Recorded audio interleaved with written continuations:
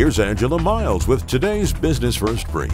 Topping our news, a judge is halting Michigan Governor Gretchen Whitmer's ban on flavored e-cigarettes. Sales of fruity and other flavored vaping products were banned a couple of weeks ago to combat what Whitmer calls an epidemic level of teen vaping. E-cigarette companies sued, saying that ban could cause them to go out of business. Taking a look at bank earnings, JPMorgan Chase had a big beat. JPMorgan shares rallied after the bank produced a profit that rose 8%. Revenue also up 8%, had a new record at $30 billion.